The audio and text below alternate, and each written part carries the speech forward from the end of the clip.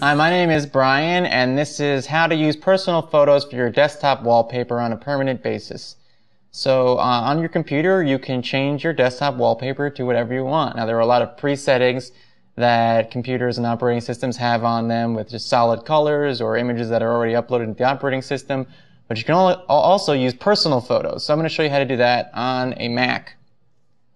So I'm going to go into my system preferences. And in there, I can go into, under the personal column, I'm going to go into desktop and screensaver.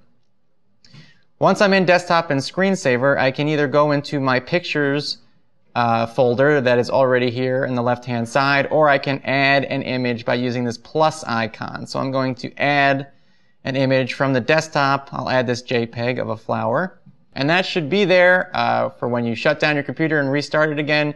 It should be there permanently until someone changes it in the system preferences.